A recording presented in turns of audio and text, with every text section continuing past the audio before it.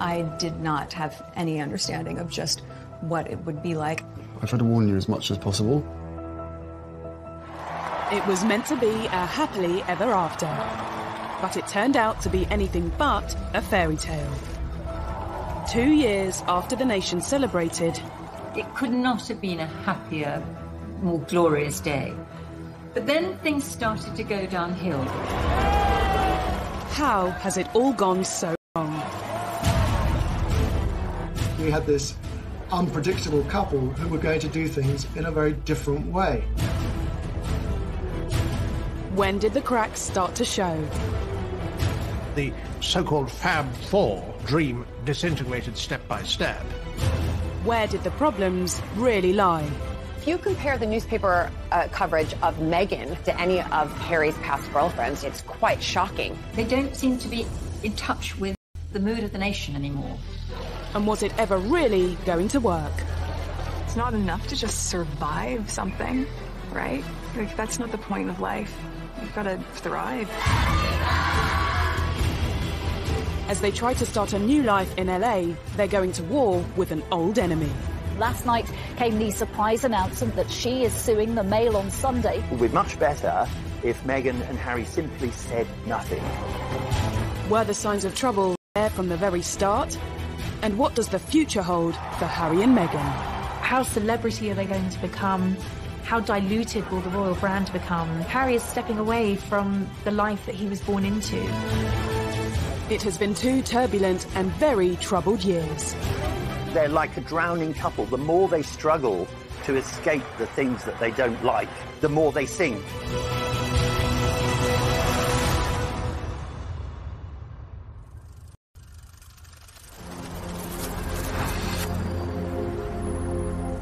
Harry and Meghan have changed the regal backdrop of Windsor for the luxurious Hollywood Hills. We won't be hearing about Harry, Meghan, and Archie and the royal family together as one for, I expect, for months to come until they come and visit over here, or maybe William and Kate and George and Charlotte and Louis will head on over to LA. Wouldn't that be a great photo op?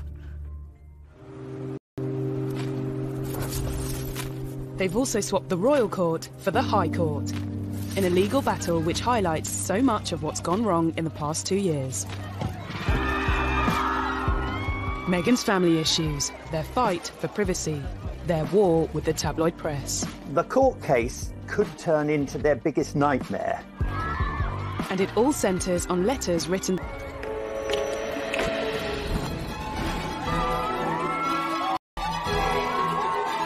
Only 2 years ago, Harry and Meghan's wedding had been a day when Britain basked in the sunshine and the warm glow of a royal couple, all set to transform the future of the monarchy. The mix of the tradition and the new and the mix of cultures totally embodied in one church service. And billions of people watched that service and were moved to tears, both by the romance of it and by what it represented. We celebrated with them, but were the seeds of their troubles already clear to those who looked? For the 2 years since the wedding, I think they've tried to recreate and maintain the kind of positivity that was around at the time, but that's just unrealistic and naive.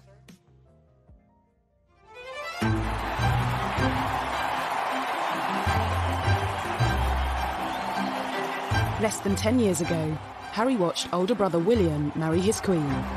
The future heir to the throne had officially settled down. But the younger prince didn't look likely to follow suit anytime soon. This was quite a difficult period in Harry's public image because whilst people loved the sort of cheeky, chappy image, once he was constantly being photographed falling out of Sloane nightclubs on the King's Road, people did start to slightly turn against him. Pressure on the prince's love life had also been building. After 2 long-term relationships came and went. The first love, Chelsea Davy, who he fell head over heels in love with, she had to look into the goldfish bowl of royalty and to realise absolutely this wasn't the life for her. Harry was disappointed. His second relationship with Cressida Bonus, an actor, and she too didn't like the idea of media intrusion. When you marry into the royal family, you have to give up so much individually as a person, or at least that's what's expected of you. Girlfriend-wise, you know, it's just my private life, so it's a different story. But yes, I am very, very protective. Obviously, it is part of my life. It's something that is part of the baggage that comes with me. I wouldn't say that Harry was unlucky in love. He just hadn't found the right one until Meghan came along. And when American actress Meghan Markle did come along, she looked set to change everything. When Meghan first appeared with Harry, she seemed absolutely perfect. The fact that she was American, she was a career woman, she was mixed race. She brought a whole lot of new things into the royal family that the royal family needed. In this strong, striking, confident woman and the scrutiny of being in the public eye. But the nation's favourite prince, with a divorced Hollywood A-lister, raised some eyebrows from the start. Much attention was paid to her mixed heritage. Harry's fallen in love, and there were people happy about that. But then on the other side, there were people, papers, the mainstream papers and the tabloids, talking about her in a very negative sense.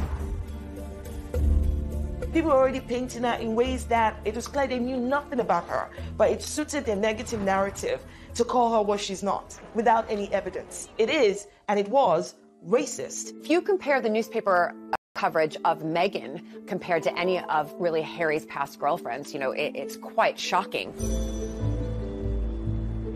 The press has always denied racism. In November 2016, Prince Harry confirmed his relationship with Meghan in a statement telling the tabloids to back off. Looking back, was this an early sign that it wouldn't be business as usual? Harry issued this quite extraordinary statement attacking some sections of the media he wasn't going to tolerate, the kind of invasive techniques that once surrounded his late mother.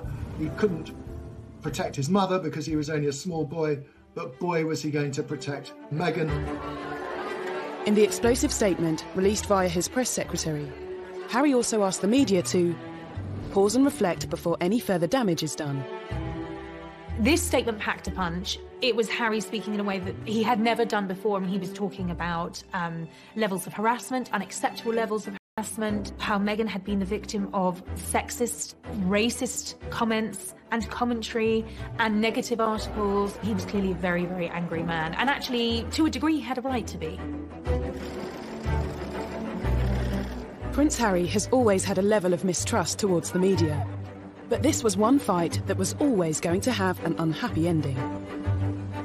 The palace thought it was unnecessarily antagonistic, and as though Harry was somehow spoiling for a fight. He went about it in an aggressively confrontational kind of way. You cannot control the media. The Queen has managed to reach a position where she's very rarely criticised, because when she, in the past, has occasionally been criticised, she says nothing. It would be much better if Meghan and Harry simply said nothing. A year after Harry's unprecedented statement, news broke that he and Meghan were engaged. The nation's favourite younger brother decided to give us all some good news today by announcing he was to marry the likeable Meghan Markle.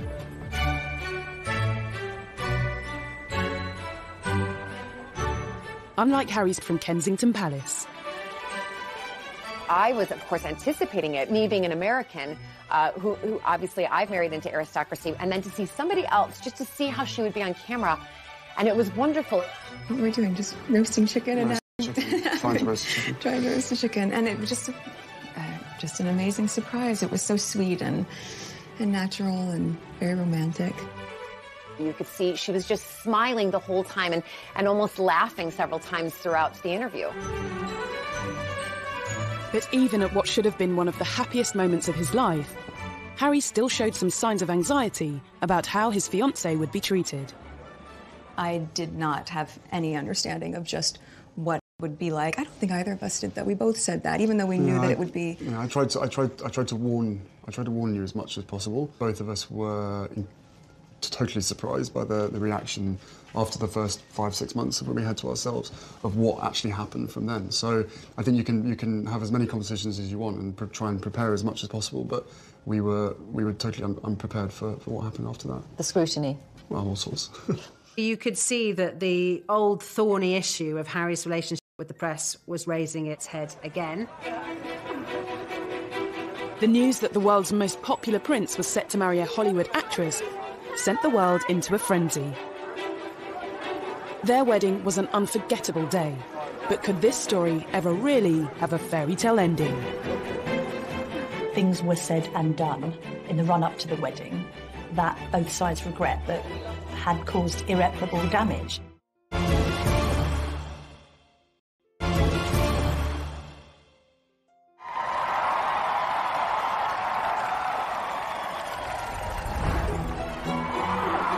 On the 19th of May 2018, the eyes of the world were on St George's Chapel in Windsor. The wedding day was wonderful. Meghan looked beautiful in her dress. Harry couldn't have looked happier. The ceremony itself was so vibrant, it was so new, it was so different, it was so unique to the two of them. And I think it was the start of something very, very happy and very, very special. Nobody can deny that the wedding day itself was sparkling. It was magic. It was like Disneyland. The couple were given the titles Duke and Duchess of Sussex. Everything seemed perfect, but was there trouble and unrest, just hidden from view? Everybody was happy for Harry. Everybody thought Meghan was marvellous. It could not have been a happier, more glorious day. But then wheels started to come off amid suggestions that the couple had been a bit difficult over the planning of the wedding and that demands were being made that perhaps weren't quite in proportion with their place in the royal pecking order. He said before the wedding, what Meghan wants, Meghan gets. Negative reports surrounding claims of Meghan's behaviour emerged from within the palace. It's been reported that Meghan was demanding, that she wanted a certain tiara to wear, and then she was given the one that she didn't want to wear. And claims Meghan rowed with Kate's staff, which were denied by Kensington Palace. Meghan just didn't like any pressure, and on a couple of occasions she actually told staff not to interfere. It was none of their business. She would have the wedding she wanted. No one had any idea that this was all building up into a much bigger and wider, more troubling picture. According to reports at the time, it was claimed Meghan also clashed with members of Harry's own family. Speculation was rife. There was a huge row when Kate was upset because Meghan insisted she didn't like the dress that Princess Charlotte was planning to wear as one of the bridesmaids. And inevitably, if you shout at someone in private and you're a royal, there is a good chance it will be leaked. There was a constant feed of endless negativity. Author Tom Quinn believes Harry and Meghan's private accommodation played a part in the tensions. Nottingham Cottage is in the grounds of Kensington Palace, and it's quite small. I mean, it's tiny compared to the enormous double apartment that Kate and William had. It was being pointed out to them in no uncertain terms. They weren't in the First Division because that place is held by William and Kate. So inevitably that led to friction. In Meghan's world, if you're determined enough, you can get to the top, but Meghan can't. She can't get to the top, whatever she does. Was the untraditional mix of American celebrity and British royalty ever really going to work? The wedding was also marred by controversies surrounding Meghan's father. We're talking a global wedding for millions to see across the world. People are anticipating this, and what's being reported day after day to the lead up of the wedding is about her father, Thomas Markle, and is he going to come over and walk her down the aisle? Are they speaking? Have they spoken? There was the whole farcical business of Thomas saying, I can't come to the wedding, but then photographs suddenly appeared, taken by a paparazzi, showing Thomas Markle being measured for a suit, looking at a book about English landmarks. And these pictures were sold all over the world to the huge impact. Thomas Markle couldn't walk Meghan down the aisle, but he did carry out a string of interviews with the British press. It meant he continued to dominate headlines even after the wedding. I'm a footnote in one of the greatest moments in history, rather than the dad walking her down the aisle. Millions watched this interview on ITV's Good Morning Britain as he explained why he staged paparazzi photos. They take all kinds of pictures of me that making me look negative. So I thought this would be a nice way of improving my look. Well, obviously that all went to hell. And I feel bad about it.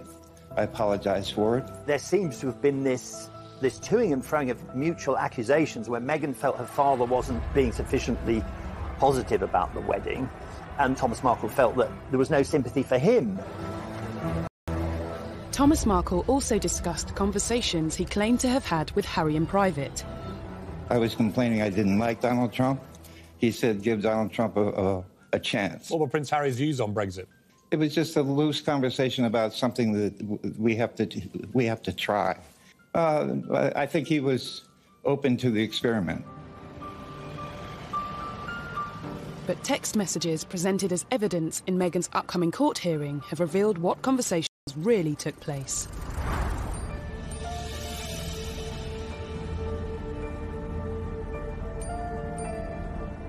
We now know what Harry was really thinking as newly revealed texts from him just before the wedding warned Meghan's father about talking to the media.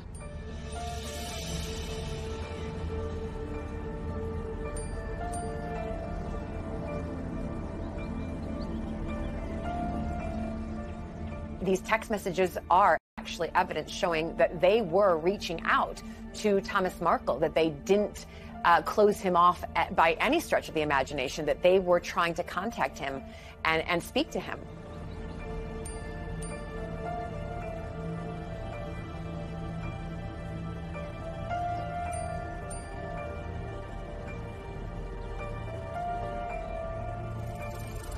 The private messages also showed how Meghan made attempts to speak with her father.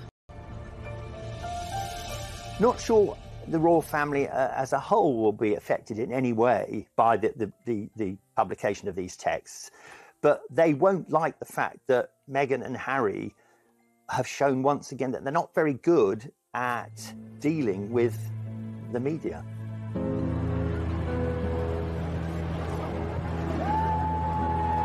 Evidence given to the High Court also confirmed that Thomas Markle hasn't been in contact with Meghan. 2 years on, the extraordinary messages have lifted a lid on private royal conversations that are now being showcased to the public.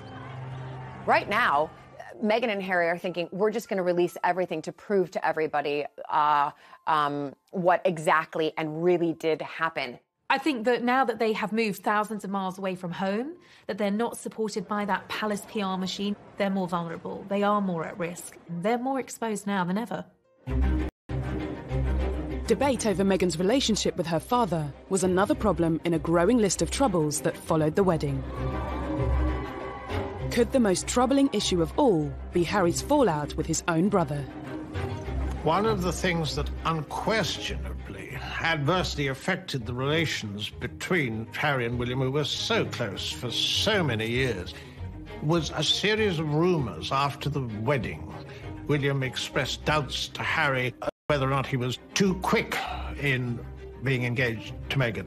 There was a brotherly discussion, which I think was voiced out of concern from William, but was misinterpreted as a lack of support. Things were said and done in the run-up to the wedding that both sides regret, but had caused irreparable damage.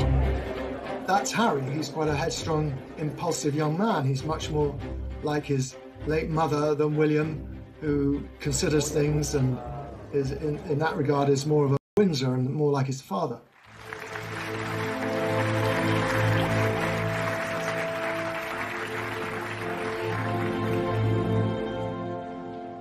The alleged rift between Harry and William cast doubt over the future of the Fab Four, the title given to the brothers and their partners after they joined forces for the Royal Foundation charity. They looked amazing, they were all similar ages, and they all had, it looked like a common purpose to make the royal family younger, more modern, more diverse, more approachable, more empathetic. All of those things worked very, very well for a brief period, and then the cracks started to show. Had signs of trouble even been evident at their first public event as a quartet? Okay, the last thing you disagreed on, how do you resolve it? I can't remember, they come so thick and fast. But is it resolved? We don't know. Oh, we don't know. Well, you're putting on a great show if it's not. The so-called Fab Four dream disintegrated step by step. Despite the troubles within their family, it wasn't long before news broke that the Duke and Duchess of Sussex was starting their own. The real crunch came when Archie was due to be born. Even before the birth, Meghan's celebrity lifestyle... Now, nothing wrong with going to a baby shower. That's what Americans do. We don't do it so often in the UK, but they do it in America. It's a common practice. But she flew over a private jet. What's wrong with a commercial jet? It was the first sign of breaking with royal tradition, and there would be more to come. They wanted to do things very differently. All right, so far, but things then got a bit laughable. All the little signals meant a breakup with the royal family was inevitable. And now suddenly we had this unpredictable couple who were going to do things in a very different way.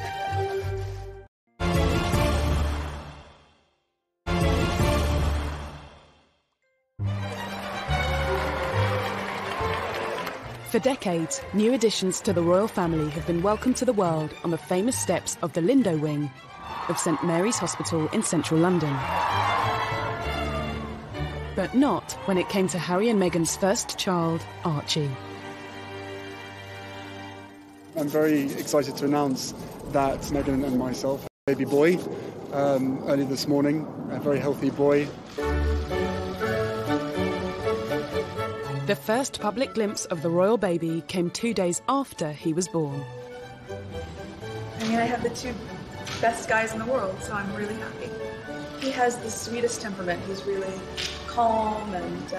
Who gets that from? They were not going to follow the usual pattern of a royal birth. They wouldn't say, where the baby was going to be born or when it was born. They would make the announcements on their terms at a time that suited them. But at the same time, they were members of the royal family and they had accepted £2.4 million to renovate their house in Windsor. I think the public felt that they had a right to get excited about the birth, to maybe wait outside the hospital, wait for a glimpse of mother and baby and father to come out. When the public was denied that, that really rattled the press. They didn't like it. As well as denying the papers a front-page picture, Harry and Meghan also kept their choice of godparents private.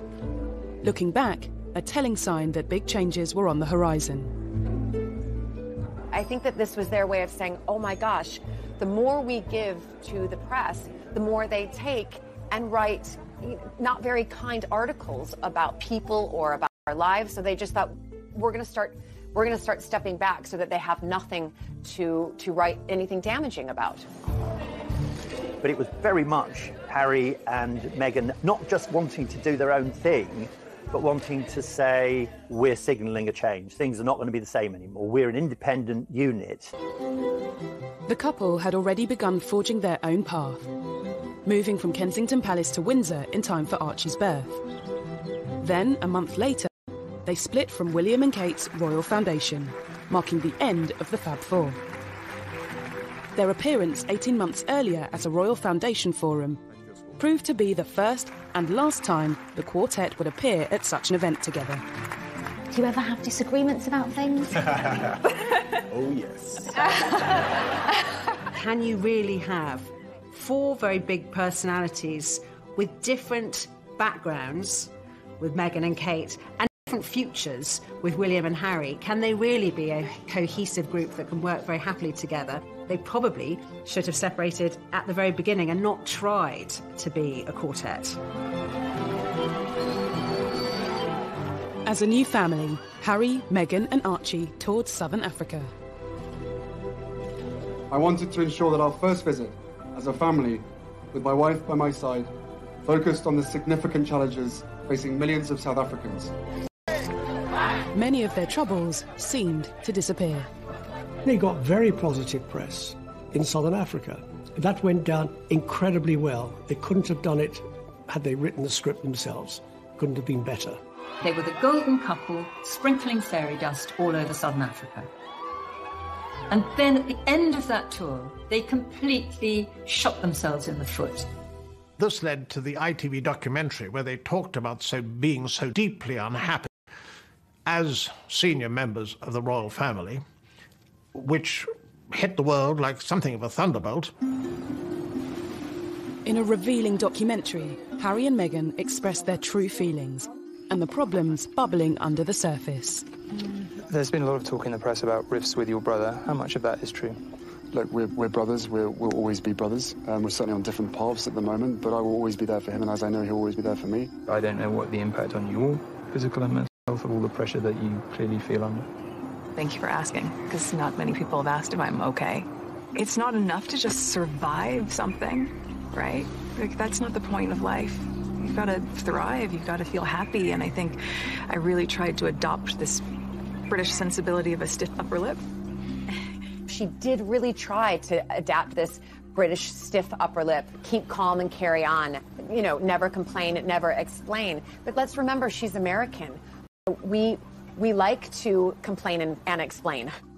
Rather ill-advised, in my view, because, you know, he talked about how, you know, grim their lives were against a backdrop of one of the most benighted and poorest parts on the globe. Wasn't enough. They also wanted to send a message to the tabloids. While Harry and Meghan were 5,000 miles from home last night, came the surprise announcement that she is suing the Mail on Sunday for publishing a private letter she wrote to her estranged father. Harry's bombshell statement at the end of that tour announcing that his wife was taking legal action against a newspaper, and really, well, a character assassination, I suppose, on the British media. No one expected it to end like that. Harry and Meghan were very publicly sharing their troubles with the world, and the world lapped them up. I think that part of the fascination and the outrage thrown at Harry and Meghan is probably deeply rooted in jealousy in some part, right? People don't want to accept that. Be it ordinary people like you and I, or, you know, high-profile people who just want to get in there. People think that Harry and Meghan is the next, I don't know, chapter or episode of Netflix's The Crown. No, these are real people. At Christmas, Harry and Meghan did things their own way again. They spent Christmas in Canada, not Sandringham. The only other time Harry had missed Christmas with the Queen was when he served in Afghanistan. And just 2 years earlier, the royal family had broken protocol to invite Meghan to the celebrations. Meghan was invited to Sandringham for Royal Christmas before they were even married. She is the only royal girlfriend to have been afforded that privilege. So I think the royals went above and beyond and did everything they possibly could to make her feel at home. But their decision to skip Sandringham in 2019 was a clear sign of an imminent and much bigger decision.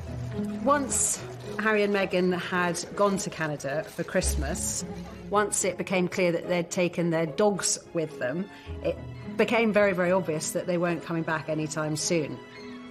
Just before Christmas, he and Meghan decided to have a pause and think about what they wanted to do.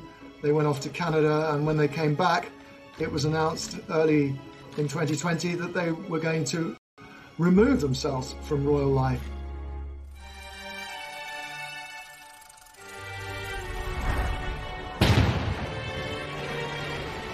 In January 2020, they dropped the biggest bombshell of all.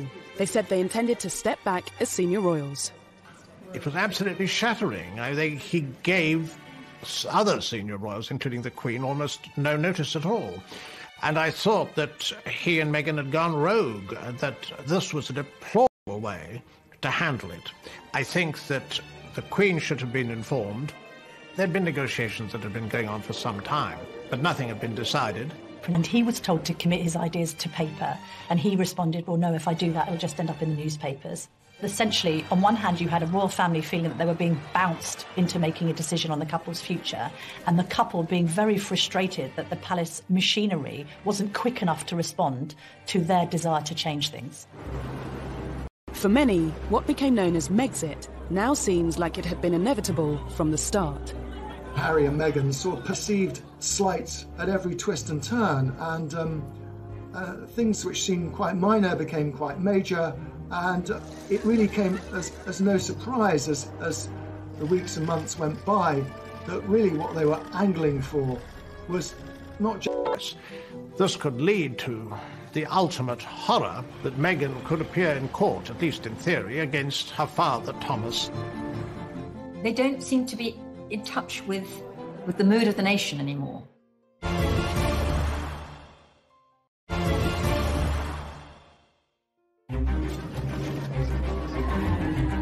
In the 2 troubled years since their wedding, Prince Harry and Meghan Markle have made no secret of their feelings towards the tabloids. Looking back, Harry has long been vocal about what he sees as press intrusion. They still upset me and I still read them. Why, I do not know. And so what do you think the public perception of Harry is? I don't know, it fluctuates. It depends on what the media want to write, I suppose. That feeling only grew when he and Meghan became a couple. Anything, positive or negative, it just didn't make sense. Being part of this family in this role and this job, every single time I see a camera, every single time I hear a click, every single time I see a flash, it takes me straight back.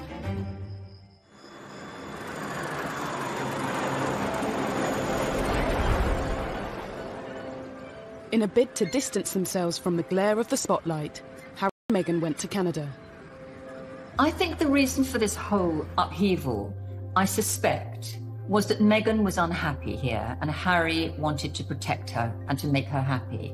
And I think she was unhappy probably because she had made some very big life changes in a very short space of time. She'd left her job, she'd left her country and all her support network in America. She had come to a new country, she'd married into a big family and she'd taken on a new job. And she had had a baby. All of these things are huge events, and they'd happened in under 2 years. People had been putting the dots together and working out that actually they hadn't just gone for a long Christmas break. They really had escaped, as far as they saw it, and had no intention of coming back. There was shock in the wider British public. I think there was dismay and great sadness that it seemed so drastic. Any plans for an easy transition across the Atlantic soon hit controversy. Canada said it would not foot their security bill following their change in royal status. Security has always been so important for Harry, and he's stressed this throughout the negotiations. But this will be extremely costly. It's like a sort of daydream. It's like a dream of an ideal world where they can have a private life and they'll be able to do whatever they want. There wasn't an easy way for them to be half in and half out royals. Just days before their royal status was officially due to end, Harry and Meghan's plans, as US borders threatened to close amidst the coronavirus breakout, Harry, Meghan and Archie made a dash for California. Harry, I think, decided, probably quite impulsively, which is in his nature, to get Meghan back to her comfort zone. Their original plans have sort of fallen in tatters. They've got to decide what it is they want to do, how they want to do it, when they want to do it, and where they want to do it. They've got advisors around them, and I hope they're getting the right advice.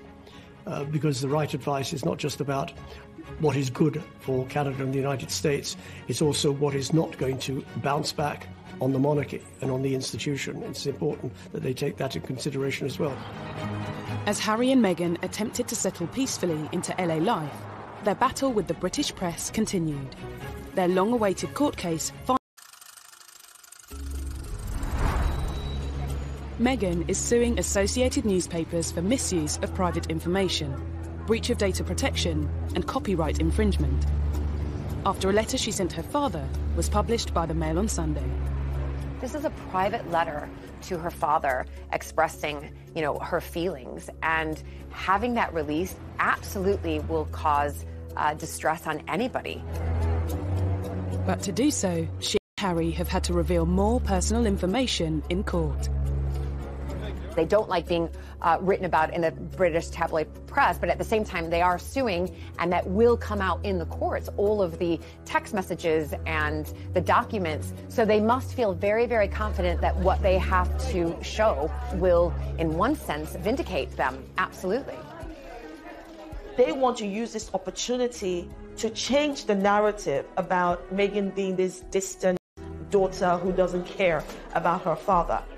Clearly, it means a lot to her personally to be able to say, none of these things are true. I got in touch with my father. I tried to help my father. It was difficult to reach my father. He wasn't responsive. The reality is that they have to do this. And whether they win the court case or not, they're the first to do it, and I think that means a lot. The first round went in favour of the Mail on Sunday, with the judge dismissing some of Meghan's claims against the publisher, including allegations that it acted dishonestly. The judge threw out, in the preliminary hearing, threw out some of the allegations that Meghan and Harry had made against the Mail. He described them as irrelevant, just not part of anything the law could look at or decide on. But that was just the opening battle. When the case goes to trial, it could all get really uncomfortable. If you want less press intrusion, yet you launch court cases against the press, this could lead to the ultimate horror, and that would be that Meghan could appear in court, at least in theory, against her father, Thomas, who has contributed to a great deal of the adverse publicity that they've received. That would be a global news story and be truly bizarre. On top of Meghan's legal action, Harry has also filed a lawsuit against The Sun and the Daily Mirror for alleged phone hacking. I think Harry doesn't really like the press, and I think he often puts on a smile and a brave face, but deep down there's a loathing there. He's obviously trying to be specific with the Mail on Sunday's publication of Meghan's letter, and indeed he's being specific on hacking. If legal proceedings weren't enough, the pair have written an open letter to the Daily Mail, The Sun, the Daily Mirror and the Daily Express, signalling they're to expect no corroboration and zero engagement. Immediately it was picked up by the tabloids and made into a story itself, and it made Meghan and Harry also, it made them seem petulant. They'll dig around even more furiously now for the sort of information that Meghan and Harry don't want to come out, so it will have the opposite effect from the one intended. The choices he's going to have to make moving forward, but that absence of palace protection, which he did find frustrating, there is a sense that even before Meghan was on the scene, he was growing sick and tired of being told what he couldn't do by the palace. I'm not quite sure what it is that they want. You're taking on a big beast if you go to war with the tabloids.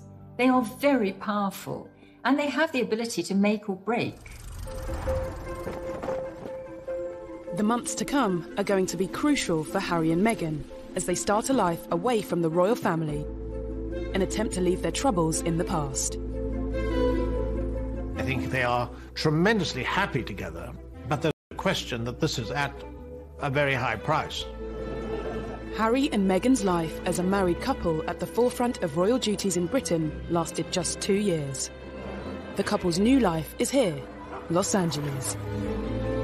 But it hasn't taken long for reports to emerge claiming Harry feels his world has been turned upside down and that he misses the military.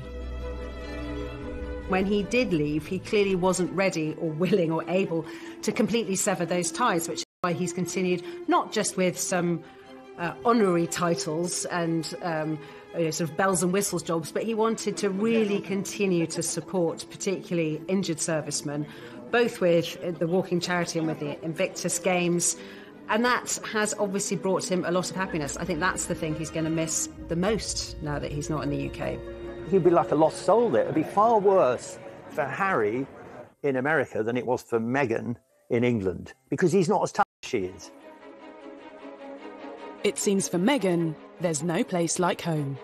If you look at the photos when we were first kind of introduced to Meghan, she was in yoga leggings, she was in her Ugg boots, she was casual, and then all of a sudden she moves over here and she's in, stockings, or as I would say, pantyhose, wearing a dress, having to wear a hat, full hair and makeup, heels all of the time, and all of a sudden they've gone back to North America and she's back in her yoga pants and, her comfy boots and casual, and going back to how probably she has been living her whole life apart from this little blip when she was living here for, less than 2 years.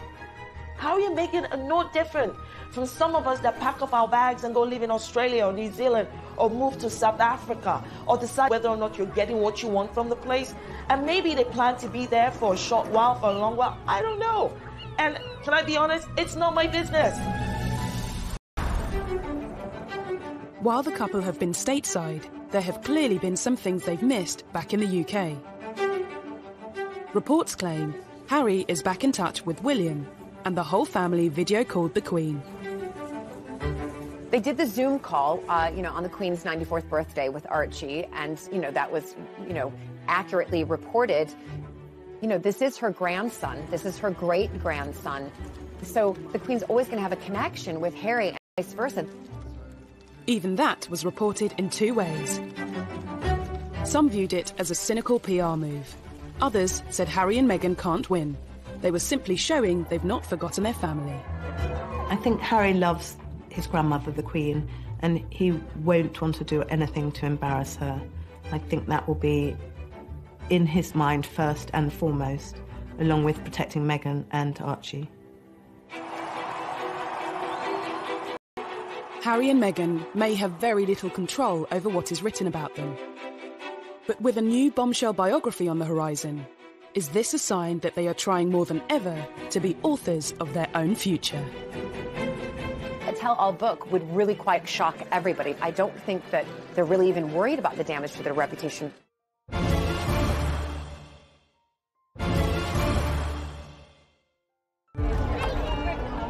This summer, Harry and Meghan will continue to dominate headlines. A new unauthorised biography will soon be hitting shelves, with claims it will be very much told from the couple's perspective. It promises unique access to friends of Harry and Meghan and will dispel many rumours and misconceptions that plague the couple. Will it be a case of history repeating itself? Look at what happened to his mother when she did the biography with Andrew Morton. It caused massive issues and problems within the royal family. I don't think he wants to follow in those footsteps of his mother right now in what she did in opening up to the world a tell-all book. Again, it would really go against everything that they're trying to put out there, is that we want to be private. It's probably, again, their own pathway of saying, you know what, we want to tell our story, and this is the way we're going to tell our story. Reports claim Meghan wants the book released sooner rather than later, and that she wants to shatter the image of being a demanding diva. You can be certain that the book won't give both sides of the story. I think it's more likely to be a self-justifying book, but it does give them something to do in a world. The story is far from over, along with all its troubles. They may have left palaces and protocols behind, but Los Angeles comes with its own way of doing things. In the world of celebrity, anything goes. I mean, you can go to a burger joint and be photographed outside.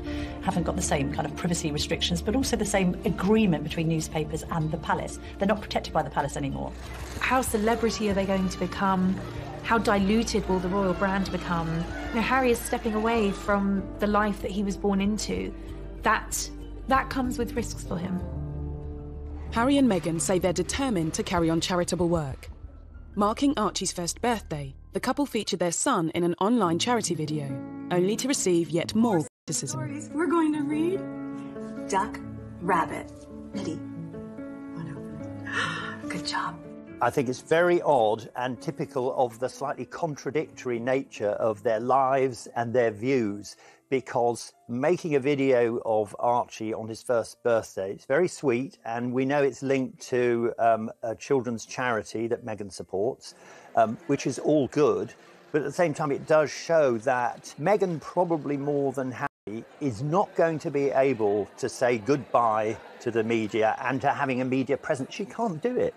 They could release photos of Archie whenever they want to. I don't think they're really having their cake and eating it too. I think that they feel like, well, we can now do what we want to do. For Meghan, life has gone full circle and she's back in Hollywood. But where does that leave Harry? I think they'll take a lot of advice from the Obamas. They've set up their production companies, that they'll be talking to Oprah Winfrey, they'll be talking to big figures like that to try to find a way to carve a role for themselves as philanthropists, entrepreneurs, huge figures on a global platform. How they earn their money without people think they're trading in on their royal status is the tricky bit. However they choose to earn a living will be a new venture for former senior royals. If it doesn't work out, Is there a path back to the palace? I think in a way it's seeing how they behave. If they use the royal family to make pots of money, then it won't be very good. If there's a tell-all interview on the television by Meghan and or Harry, that's not going to go down well. So they're really under the watchful eye of the royal family for the first year, which they probably don't like at all. The door has been quite clearly left open by the Queen for them to return to the royal family if that was what they wanted to do. She's allowed them to keep Frogmore Cottage, although they've been asked to pay back the £2.4 million that the taxpayers paid for the refurbishment, and rightly so, able to use the HRH status. But I don't think they will come back. I think this is the life that Harry actually has always wanted. Meghan has been the catalyst. She has enabled him to do this. She's helped to give him the confidence to take a step outside of the role that he was born into and to embark on a new chapter.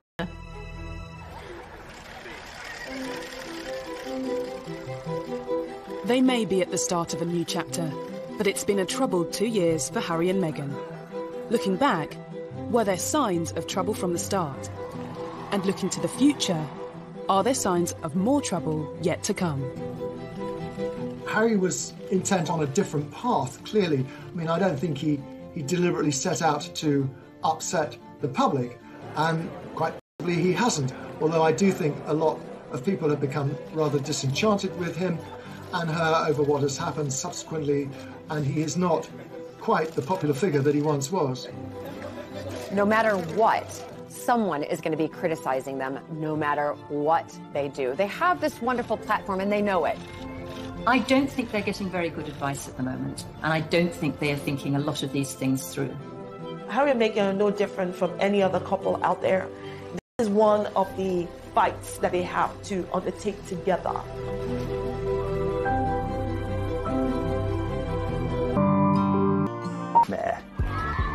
And it all centres on letters written.